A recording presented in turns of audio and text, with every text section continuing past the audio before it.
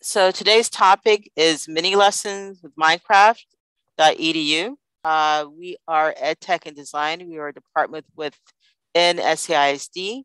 And what we do is we help teachers, students, campuses, and other departments integrate technology using a future-ready mindset into how they approach 21st century skills within the classroom and with our students. For today, for successful participation, make sure that you interact with me. I love to hear your opinions and how you're feeling about the topic itself. If there is something that I need for you to do outside of the presentation, I usually say eyes in Zoom. So that way you know to come back to the tab that has the Zoom on it. If you want to take notes, feel free to do so. If you have any questions about any unrelated topics, please hold those until the end of the actual session. So today's presentation actually maps to the T-test planning dimensions 1.1, and of course, it has its own ISTE standard. We're going to learn a little bit about Minecraft.edu. We're going to explore the Minecraft.edu website to make sure that we are able to locate the resources, lessons, and activities that will help you bring this into your classroom. We're going to practice a coding activity on the Hour of Code website. We will participate in a live Minecraft.edu game. And I'll explain a little bit more about how you would be able to do multiplayer with that. Let's see. Also, we are going to talk about the option of becoming a certified Minecraft.edu teacher through Microsoft's Teacher Academy, if you are not familiar with that platform. Questions so far before we go any further? All right. It looks like everybody is there. I am going to go ahead and paste in the information again that I offered at the very beginning, just to make sure that everyone has a link to the resources. And then let me go ahead and start the main part of the presentation, which is what is Minecraft.edu?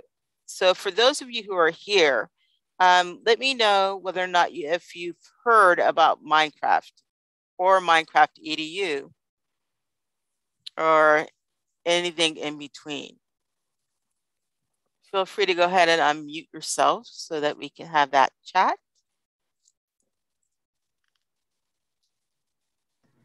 My kids would get on it just for like a free day, free time kind of. I never thought about putting mini lessons to it. I don't even really know how it goes. So when your students actually, Minecraft. So when your students use Minecraft.edu, is it through a district setup on district devices? It's through ClassLink. Oh, through ClassLink. Awesome. Yeah. Okay. Okay. So are you with FCISD or a different district? I'm at Winston. Okay. So we do have it available for students to use as an app on our iPads, and we also have it through ClassLink, which is available through our Chromebooks too. So you can get it either way. Since it's out there and the kids, of course, find it first, we want to make sure that you as an instructor or a teacher is able to go ahead and craft the lessons to go along with it so it becomes instructional. Okay. Anyone else want to share about Minecraft and Minecraft.edu? All right, so let's go ahead and continue. This is a video. If you have the presentation, which I hope you do, please feel free to go ahead and watch this. I'm not going to play it right now, but it mainly deals with the fact that Minecraft as a game was actually purchased by Microsoft.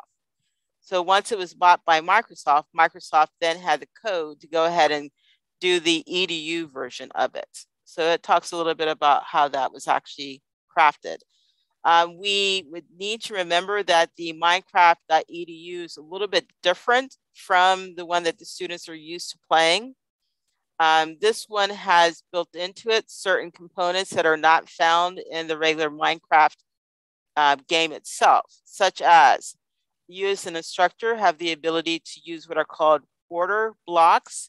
So you can kind of cage students into a certain area so they're not roaming free among the world that you build or that you have them use. It will also allow the students to keep track of what the activity happens to be through using the camera to take pictures and also the portfolio. So the pictures go in the portfolio is shared with the teacher, so that way you can go ahead and check for knowledge to make sure the student's on task. There are chalk boards, which allows you to go ahead and type in instructions.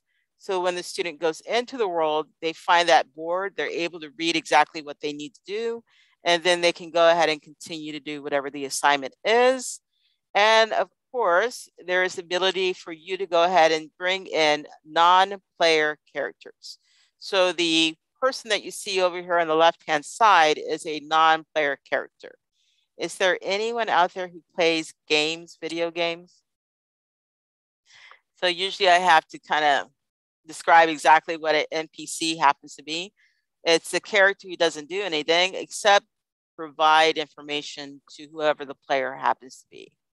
And this is a great opportunity for you to go ahead and have characters that look like certain people, so the student has a guide basically there throughout the lesson. Any questions about this? No, we're good? Okay. If I go too fast, tell me, because I live and breathe video games. And this is just one of the things that I find myself playing at 3 o'clock in the morning. That's my problem. But once you all actually get into this too, if you have access to this, you will find yourself hopefully doing the same thing.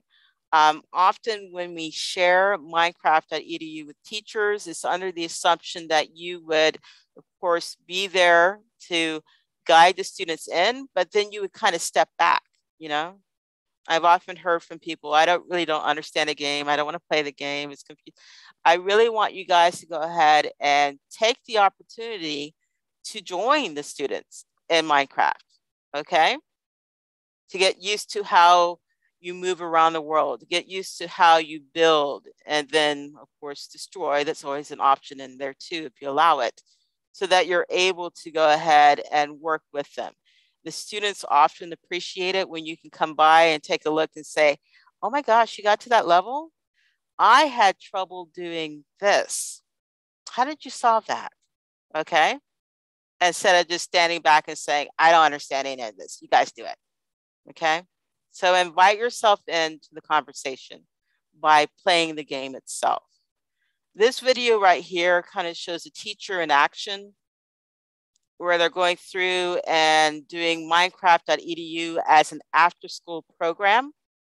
So if you don't do it during your actual class time, it may be that you might want to have the kids either do Minecraft or do some type of tech program, either after school or during an advisory. I'm giving them the opportunity not only to play the game itself, which is great, but the most important part, I think, is the collaboration that goes into creating those worlds. The fact that they get to learn to talk and share and argue with purpose with each other as they try to solve the problems. Does that make sense? So it could be something that you either do once or twice a week, once or twice a month, but it's you kind of being there and having the kids work together or separately as they try to solve what's going on in the world. Okay, skipping over, going on. All right, so if you have any questions along the way, please feel free to go ahead and put that in the chat or unmute yourself if you like to. So for myself, when I actually got started with Minecraft, it was Minecraft. That's the one I was playing. It wasn't until someone told me, hey, they have Minecraft.edu, where I said, oh my gosh, we've done it again. It's a trend. And I know that most of our kids probably are past that, but they're familiar with it or they've heard of it. So we want to make sure that we still invite them in to play, but we invite them in to play with purpose, okay? And the Among Us one, I don't think we have that approved yet. It's a different conversation. I would encourage you to consider going through the process of getting a certification in how to use Minecraft. So there's a link in here that will take you to this screen, which is the Microsoft Learn Educator Center. So there are a lot of different classes and topics and courses that are located in this setup for you to use. So you'll get your CPE hours, but you'll also get your certifications and you'll get your badge. So the badges are cool because you could put that on your name and your email and people will be amazed. So what I'm looking for right here is the fact that I do have the option to do STEM and coding and esports. So if I click there, there is the link over here for the program that deals with Minecraft. But there are also different links that deal with other subject areas that you might be interested in doing. So as you spend your time during the summer, sleeping and resting and bonding with family, consider whether or not you want to just take a couple classes here through this portal to learn a little bit more about tech and how to use tech in your classroom. Questions about this here? No? So I'm going to give you a moment. I'm going to actually copy and paste this link into the chat. If you want to go ahead and click on that link, it will take you to this page.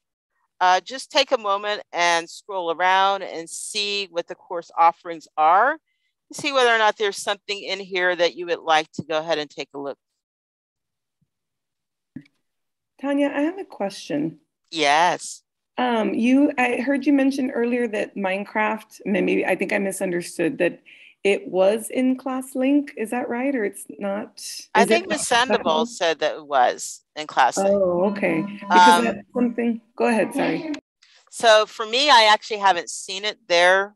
I have seen it inside of the iPad portal, the app portal, to install onto the iPads. For it to be inside of ClassLink, the program itself, when on the laptop or Chromebook, actually has to be installed. So I think it's set up on our Chromebooks, or it was set up on our Chromebooks, where you could actually go ahead and click inside of the Chrome or the Google Play Store to go ahead and search, find, and install it. Oh, okay. I think that's what it is probably. I was looking on mine and I can't find it on there. Mm-hmm. So I was wondering, yeah, I guess I would have to install it. Correct.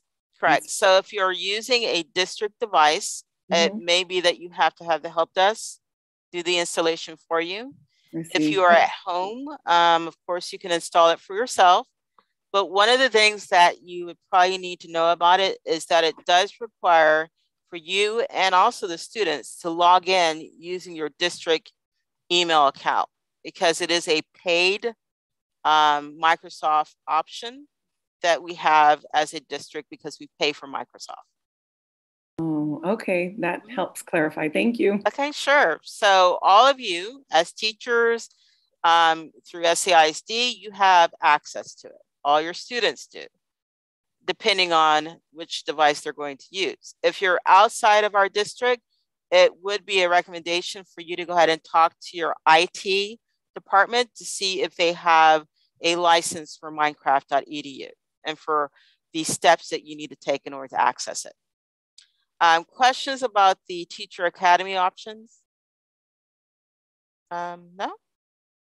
So one of the great things about this is if you sign up for the Teacher Academy, sometimes they have a live cohort that's going on at the same time.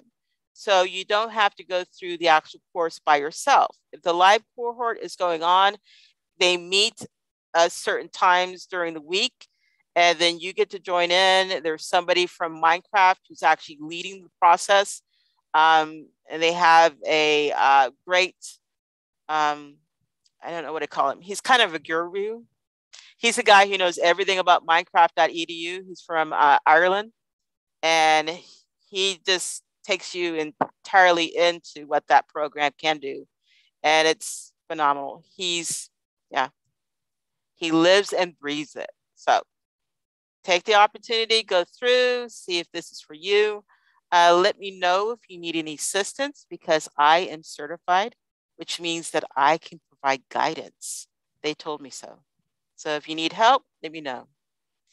This right here is a free poster. This is just something for you to click on and take a look at. It kind of explains some of the components that goes into the EDU version. As mentioned before, students have the opportunity to use cameras to take pictures.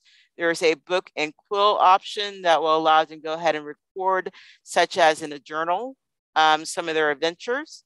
That journal can be shared with teachers, so you can kind of keep track of the strategies that students are using to solve issues. There is a difference between how you move around on the actual laptop or Chromebook as it's you would actually move around when using the iPad. And we will see that in a moment as soon as we get into the game itself. But yes, please take a look at the free poster to learn more about what Minecraft.edu is.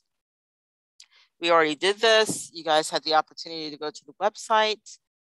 So we are moving on to this here, which is the opportunity for you to do a quick round of coding when it comes to Minecraft. The hour of code. How many people are familiar with the hour of code? I see a no. I see a maybe. Oh, I see a thumbs up. Always good. Always good. So awesome, Ms. Hill. Thank you. So what I would suggest is that if you want to start using Minecraft or Minecraft.edu, always have to put the edu at the end, with your students, one of the things is that you don't want to just drop them into the environment because then it becomes a toy that they're playing with, right? So what you want to do is kind of change the paradigm just a little bit more, as in, I know you're probably familiar with this because you've used it before, but this version is actually educational.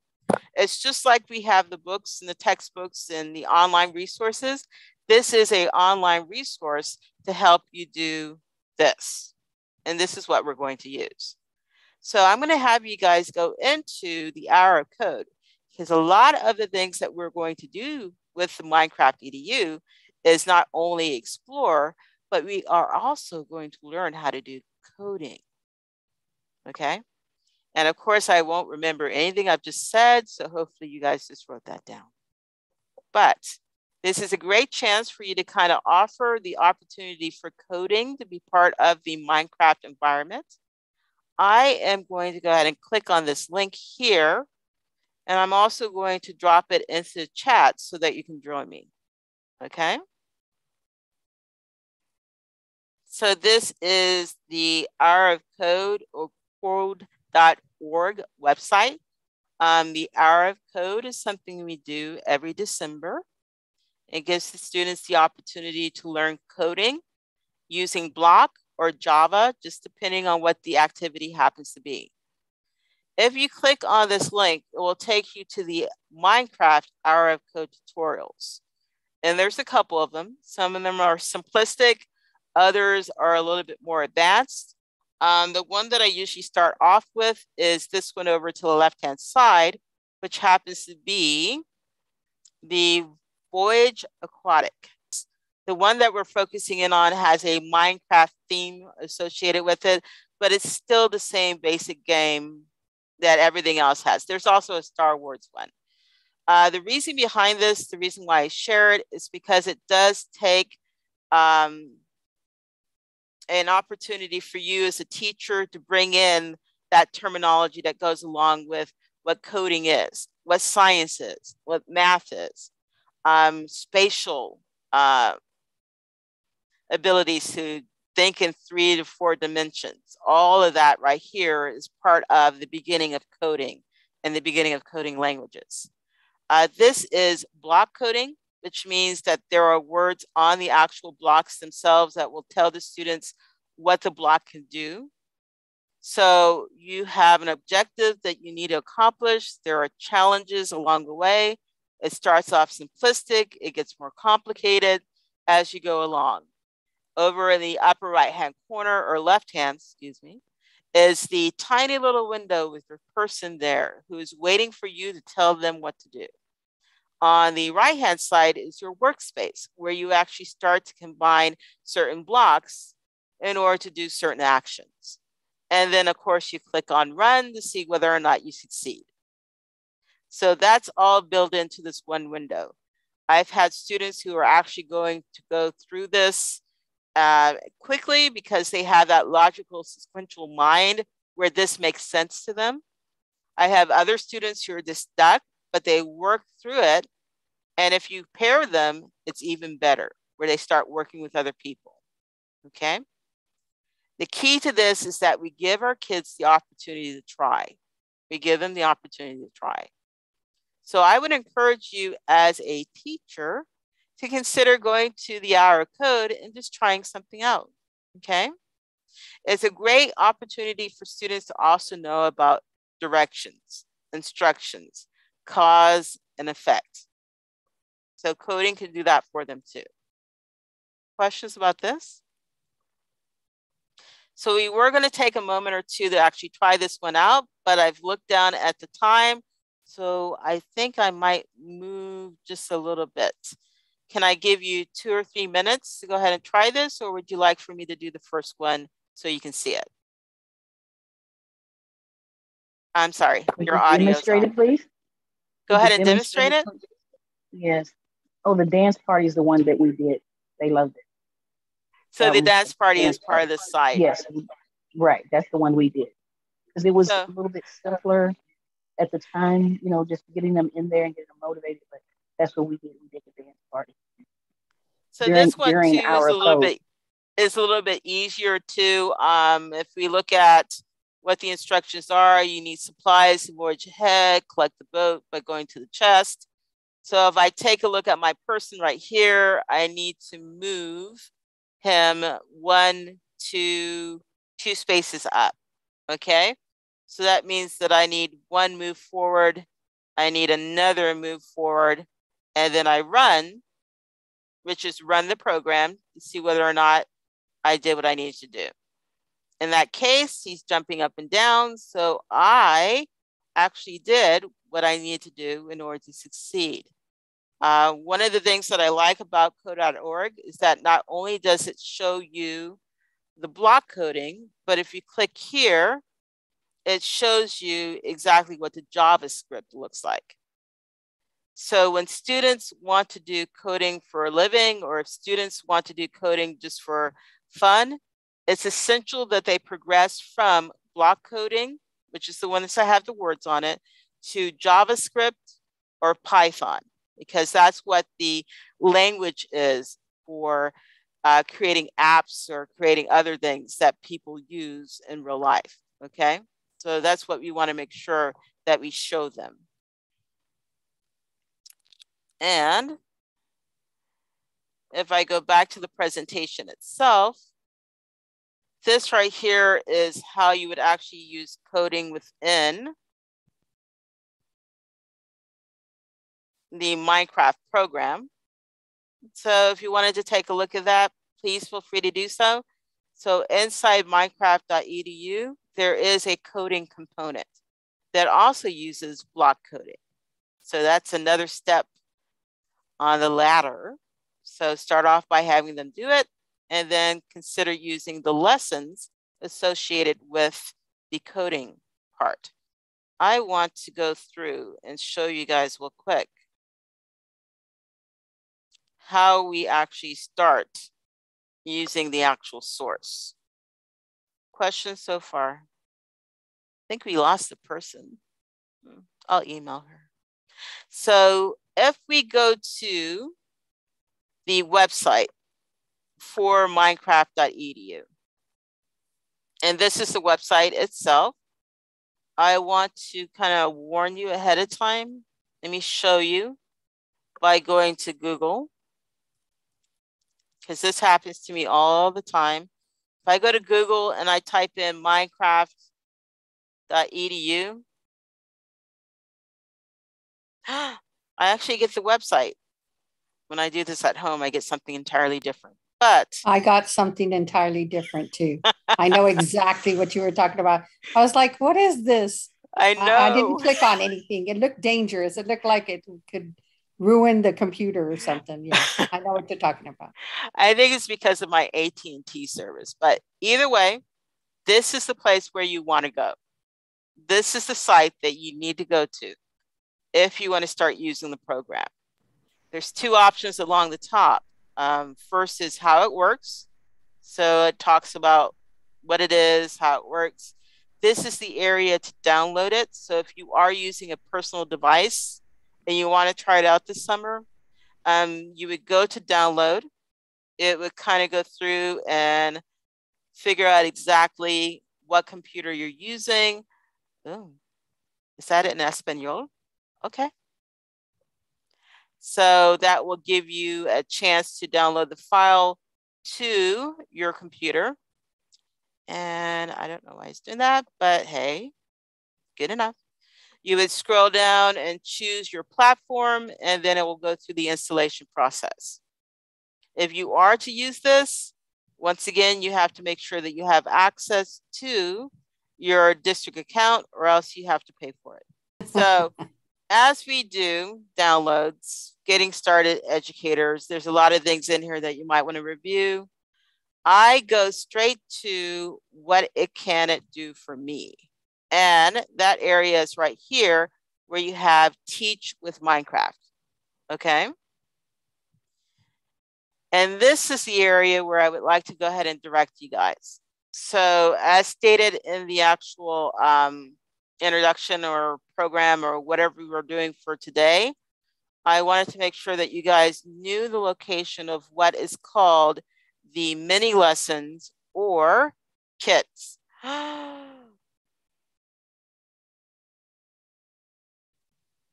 are you doing this to me? EN-US.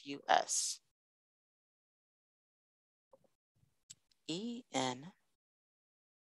EN-US.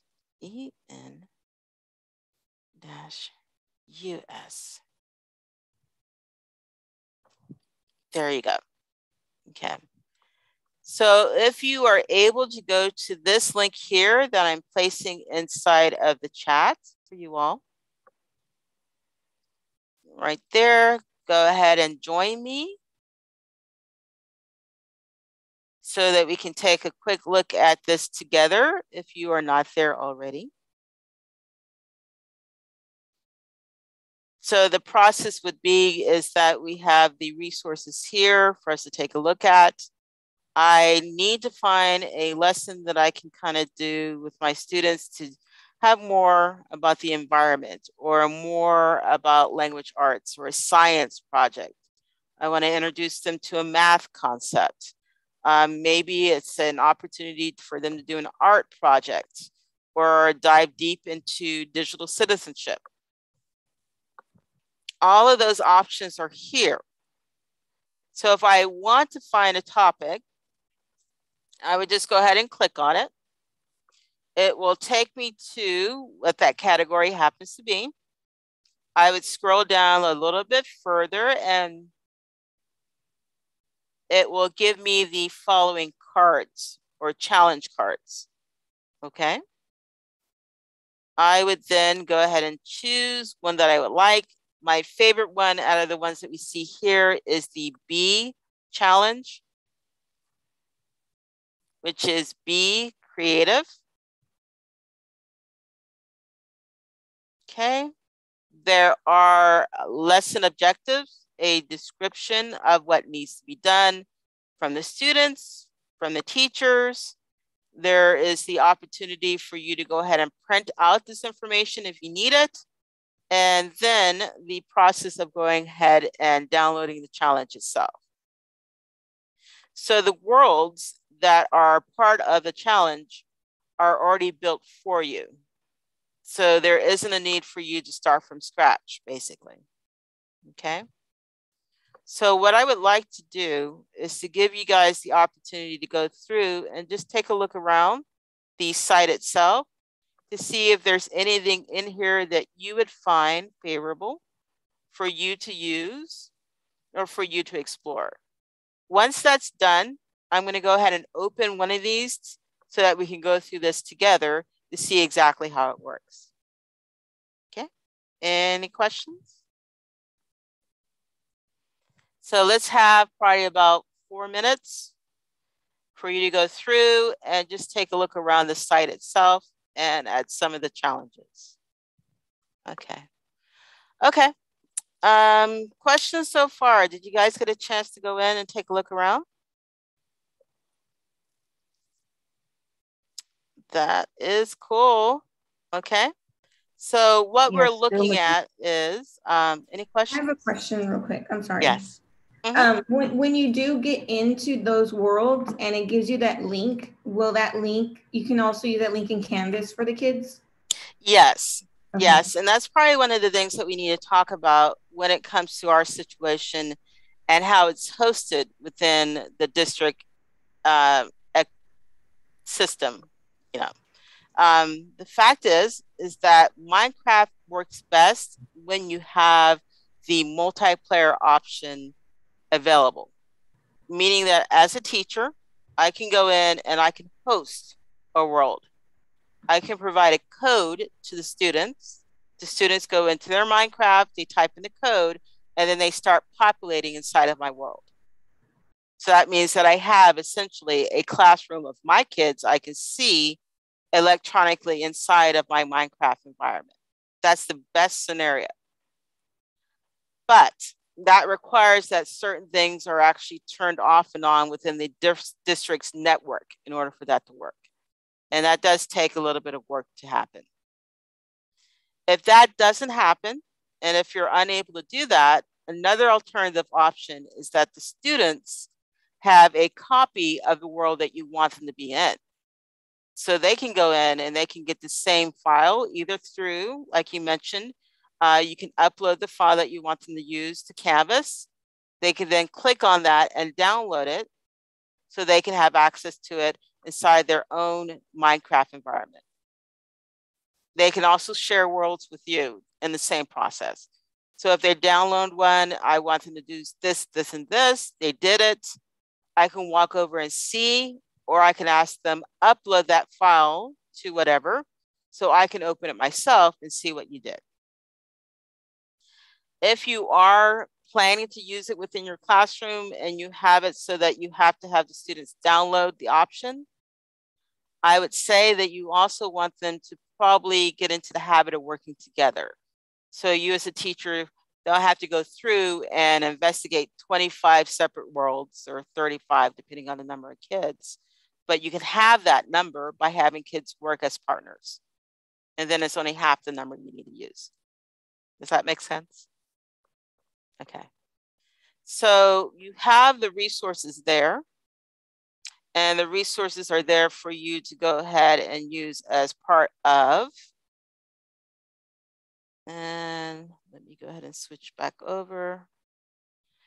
So this is your library of resources for you to use to have your students start using Minecraft.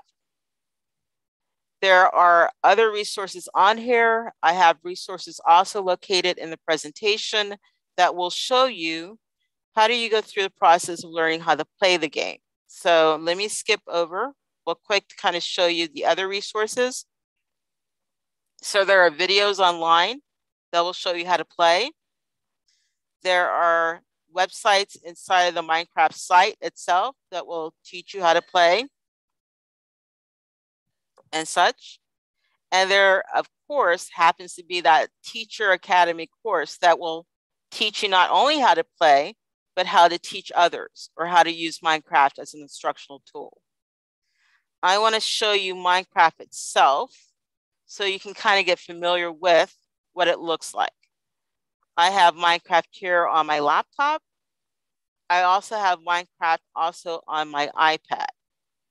My recommendation is to not get used to actually using it solely on one device. I'm still learning how to use it on the iPad. The controls are different. I feel more comfortable with a mouse. But when you hand this over to a student, they adapt. So we must also adapt too. So here on my computer, let's see, there is the Minecraft.edu app.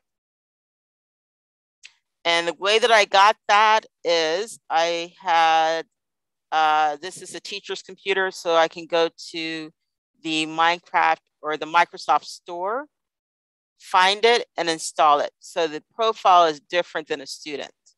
So I have the ability to install approved apps, and this one is approved, okay? So it may be a little bit different for your kids. So once you find it, it's requiring me, of course, to do that verification that I love so much. So this is the secret number. No, it's not. I see your number. Pardon me? No, I'm just kidding. I said, I see your number. So I know you probably can't hear it, but Minecraft has soothing music that goes along with it. I love the music. Oh, yes, I love the music. So the first thing you probably do is that you get the kids into Minecraft. You also give them the opportunity to kind of discuss exactly what an avatar is, what does it represent, how does it represent you? Because there are a lot of avatars that you can actually choose from. Oh, it's kind of cute. Let's see. What does it? And confirm. So that is the skin that I'm using to play. Notice the buttons that are here. I can go straight into it, or I can go through and see if there's anything new that they've created, or I can customize settings. I am going to go ahead and just go straight into the play mode. All right, so with that play mode, and I need to kind of emphasize that your kids, if they have access to Minecraft.edu, they have the same setup that you see here. They also have the ability to create worlds, okay? So that probably is a discussion that you would have with them when it comes to norms and expectations. We're using Minecraft, and I know that you guys can go in, and I love the fact that you are going to do positive activities together. Let's talk a little bit about what that happens to be. What does it look like? If you're playing with somebody else, we're not going in and we're not destroying what they're building, okay? We are making sure that when we go in to play Minecraft.edu, we're doing it because we're doing a positive experience. Okay. So here, I can view the worlds that I've already built, or I can go straight to the library. I would recommend that if this is the first time that you've done Minecraft and you're able to get in, please go to the how to play area. So this is in the library. It's an option for how to play, because this will teach you how to use the device that you're using. How do you move around using the keyboard? How do you move around using an iPad? So there's lessons here for both. There's also additional tutorials. This is the coding one that I was talking about. So if you want to go into here, see how coding is. There's also a chemistry tutorial. So you can build certain formulas and certain elements that you couldn't do in an actual lab because either they're toxic or they're very volatile. You can build that inside of Minecraft. So if you want to do a glow stick, if you want to do something that might eat through a desk, inside Minecraft, you can go in and combine chemicals together, and you can use their lab to build those elements. I'm going to go back and kind of click on the Start Here keyboard, because these are some of the actual lessons that you would want to go through. How do you move around? How do you interact? How do you do chalkboards and such? So setting this up with your students, you'll have kids who have done Minecraft since they were babies. But do they know exactly what they're doing? And do they have the ability to teach someone else. Okay, that's the key. Oh, miss, I already know how to do this. I've been playing Minecraft forever. That's awesome. Then you are one of my special instructors, and you now have the ability to teach other people how to. But I want to make sure that you are able to share this knowledge with everything that I need for you to do, which includes going through these exercises to learn something that you may not know. Okay, so that's this opportunity. But another key element is once they learn how to play, once you learn how to play, take a look at the subject kits, because many of the items that you see here are also the same ones that you saw on the website. So you'll see some of the topics are the same. Digital citizenship, art and design, history and culture. So you can go online in order to get the lesson and understand exactly what the strategies are, some of the elements that you want the kids to understand. Or, ooh, ancient Ireland. Okay, I'm distracted. Sorry. So this information is now here. Notice the lesson plan is here. Notice that you can assign or share this with students. The step is find what you want, read about it, test it out. Click on Create World. It will build it for you. And now that you've gone through and you've learned how to move around and you learned how to actually interact, this is now the opportunity for you to see exactly what someone else has built as part of what this lesson happens to be. It will build the terrain for you. It will add in a lot of other elements and resources. And what I'm hoping is that this one will have chickens. So I love chickens. Let's see. So it's taking a moment to load. Over on the left-hand side are the codes for you to be able to move around. Ooh. Who is this person? That's the guide. I am going to go past you and I'm not going to pay attention. I'm just walking around here. I guess I probably should actually pay attention to the guides. Ooh. Okay. Either way, so go in, take a look, discover the different elements as mentioned before, the NPCs, the buildings, the ability for you to go in and probably in this case, use your space bar to jump and also use your space bar twice to fly. Oh. And so on. Press the escape key and you can save and exit. I'm going to click on this tab right here because this is the hosting option. And it's also part of the instructions on the site of how you as a teacher can start using this as a multiplayer option with your students. So I have realized that we are actually close to the end of the time that I had with you guys. Before I go any further, let me ask you if there are any questions as far as what you've seen so far, any instructions or any assistance that I can provide in order for you to start using the program. And are you interested in using the program itself?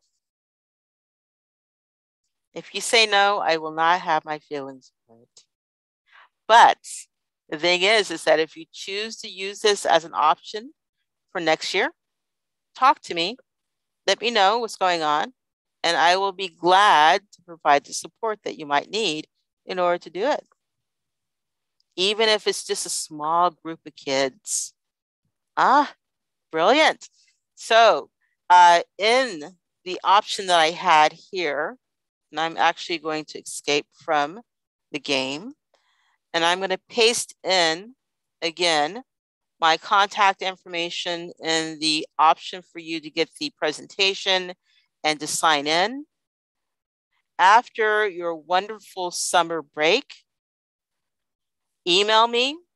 Let me know that you attended the Minecraft course that we had for Ready Tech Go, and that you are interested in testing this out with your students at whatever campus you happen to be, SAISD. And then I will work with you to see if we can have a pilot, a small little pilot on doing something easy, and then growing to something that's a little bit more complicated, just depending on how you want to approach it. Okay? Yes, I would say that if you want to go through and have a Minecraft after school program, let's do it. Let us work together and let's do it. Okay? So you have the resources. You know how you need to actually download because it's on the site. You know, you need to have an SCISD email, and you will be able to go to the site itself to look around to get more information. You can do the Teacher Academy to learn a little bit more about what you can do as an instructor when it comes to Minecraft. But I would just take a chance to go in, look around, enjoy.